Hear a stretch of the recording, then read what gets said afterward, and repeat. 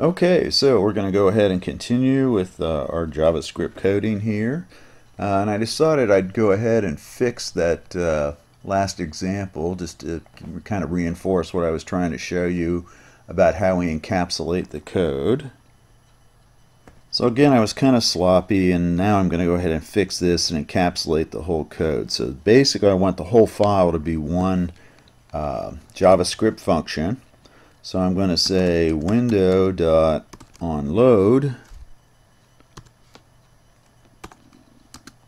equals function parens, and then we'll go ahead and start the function definition. Now I got all the way down here to the bottom and put a closing squirrely brace here and a semicolon, and now we're good. Now I have to change this. So originally I had this code in here. I still want start game to be called, so I'll just put it like that. And I'll go ahead and save my file. And now let's go on over here to the index.html, get out of live view. I want to go to code view. And really I don't like to put the script blocks like this. I want them up in the head of the document here like we have seen before. So I'm just going to move those, and it shouldn't matter anymore because the rendering is going to be delayed. So real quickly, let's go ahead and move that. Again, control save. Now let's go back into live view and make sure I didn't break the code. Drum roll please. Looks like we're good. Oh, I got lucky. I just grabbed that by accident. Okay. So everything's still working. Looks like we're fine. It's just better. And basically what I could do if I wanted to is then I could go in and start using a JavaScript library like jQuery. Okay, I'm going to pause this for a minute. Okay, we're going to look at a new example now. I thought I'd try something simple I could build and show you. This is the 3-card Monte game.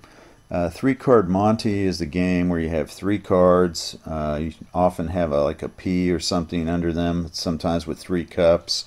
You pick which one, the dealer reveals it, and obviously it's usually a game of sleight of hand. It involves some deception, which we don't have here in this. So let's just take a quick look at this. I want to kind of talk about how I built this too. So first, let's go ahead and look at the folder where I have my assets here. So I started this out with just some simple graphics that I made real quickly in Adobe Fireworks. So I have an uncovered empty, an uncovered found, and then a covered, and these are all PNGs again that I made with Adobe Fireworks. So when I was first doing this, I didn't worry about how it looked at all. I just got it up and running. And then I went on the internet and found some royalty-free images that I could use. And so now I've gotten this far enough along that I'm using those. So if we go back in here and look at the code, here's the HTML, straightforward. We have our single element here. We have a CSS, and I actually need to put more work into that. So I haven't done much with that yet, as you'll see. And then here within the main, we just have 3 images, which are going to be for the game. So now let me just show you what this looks like here in design view. So again, here are the 3 images. Got a background image that's tiling there, and that's not really optimal. I'd have to use a graphics editor to make that blend better than it does. And right now everything's left center because I haven't done too much CSS. Okay, let's go to live view real quickly. And basically you click on the image. It says congratulations, you won. It's not actually displaying the images correctly here in the live view. So let me go ahead and we'll go over here to Firefox real quickly. There's the same game. When you click, it says sorry, play again, I'm sure you will win. So you see I clicked on this and here's the Joker. So I want to try to find the Joker out of the 3 cards. I'll hit OK. Again, I'll play it again. I lost again. I clicked on the middle card and the Joker was on the left. And this time, congratulations, you won. You can see I clicked on the Joker and I got it. Okay. Now, what's interesting about this is it doesn't work in Chrome. And I'm having some trouble figuring out why. So it works here in Firefox, and I'm not going to bother to show you, but it actually works in IE as well. So we'll talk about that as we go. Okay, so let's look at our JS, and again here we haven't encapsulated this, but here it doesn't really matter too much because all of the functions, everything's a function except for the variable declarations. Again, I could go ahead and fix this like I just did with the other application. So we have 3 reference objects for the images, and then we actually have 3 image objects, and I'm going to spend some time talking about that because when you work with images you want to try to preload them. The idea is that if I have like an image rollover and I suddenly am using a new image for the rollover, then the browser has to go ahead and fetch that from the server, and often that'll cause a flickering, kind of jaggy display issue while it gets that. So the idea to preload the images is to download them onto the client. So here I have an init function. Again, I almost always call a function that just sets everything up. Init, it's short for initialize. And usually I don't use this if document images. That's a JavaScript kind of colloquialism. It just says if the browser document object supports images. Well, it'd be a really old browser that didn't. The reason I have that here is when I was trying to figure out why it wouldn't work in Chrome. So basically, to preload the images, what I do is I create some image objects. So I actually am only using 3 images here. The cover image that you see when we start the game, the empty image, which is the king, and the found image, which is the Joker. So I've created 3 image objects. Cover image equals new image. And then, of course, empty image equals new image, and found image equals new image. And then in each case you assign the file to the source. So this, and you know that from your HTML. If we go over it quickly and look at the HTML source code, there's the source element, and of course the markup starts out with the cover image on there.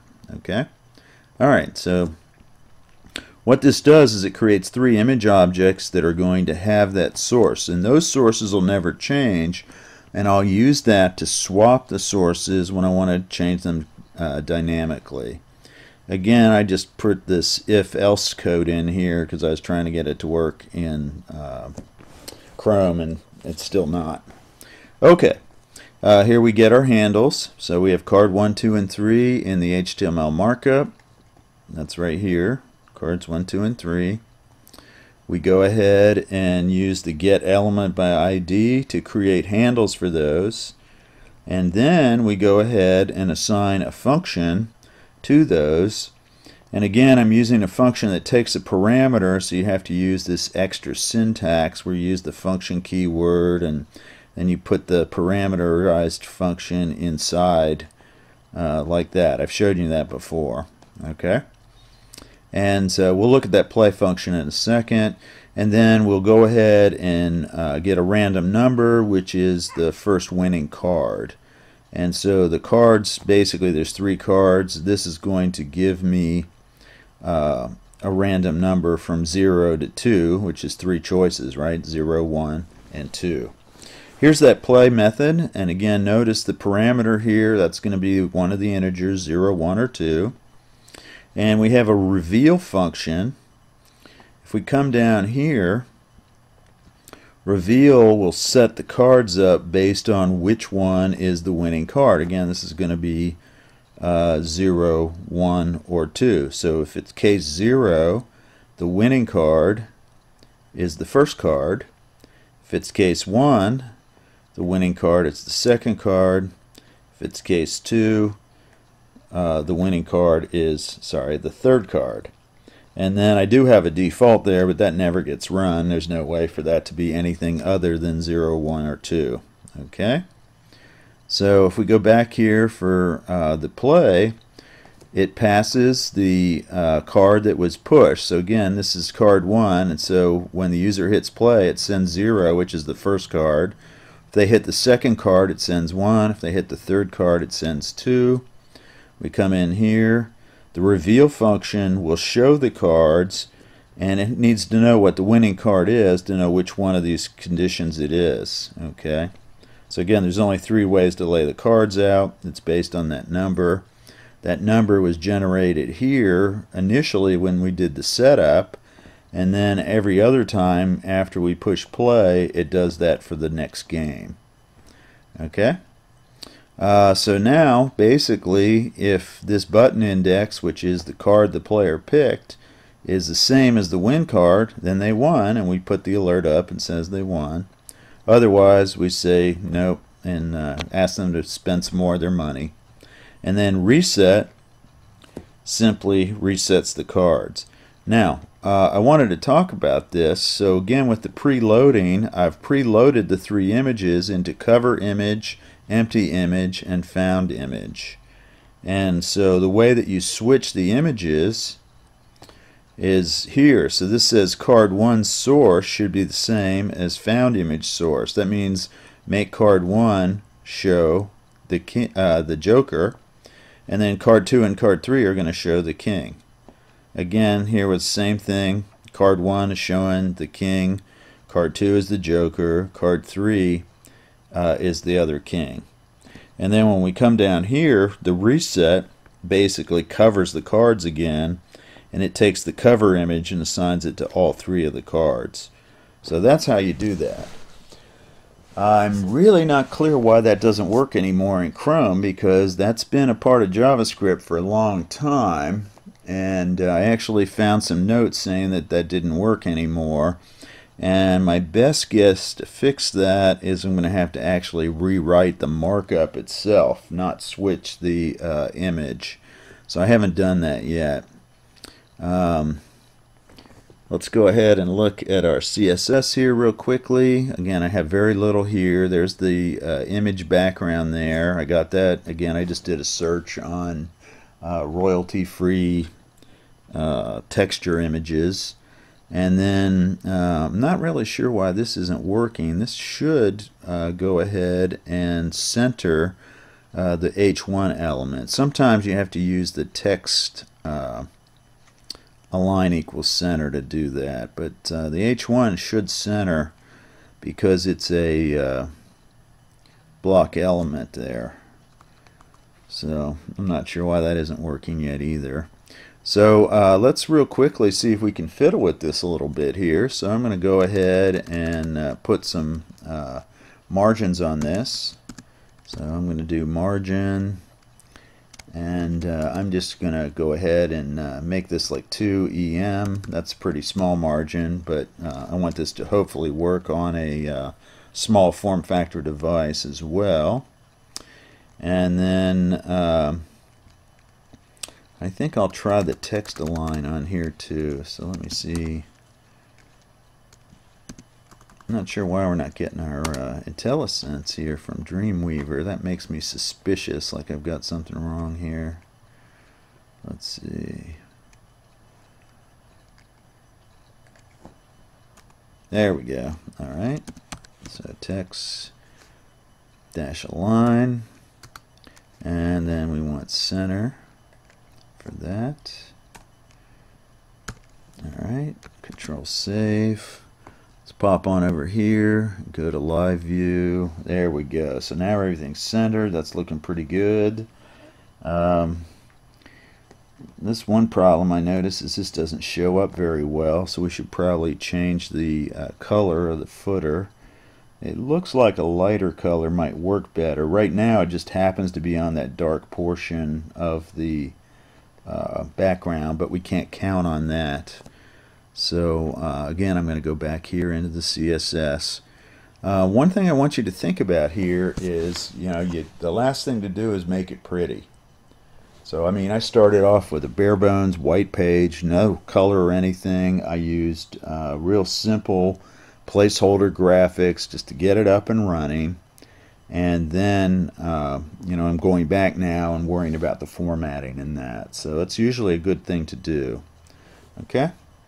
All right. So let's just go ahead. I'm going to want to show you what happens when we try this in Chrome too. So we'll go here. And let's see, are we still in live view? Yeah. Okay, so let's undo the live view. And then let's go ahead and take a look at what happens in Chrome.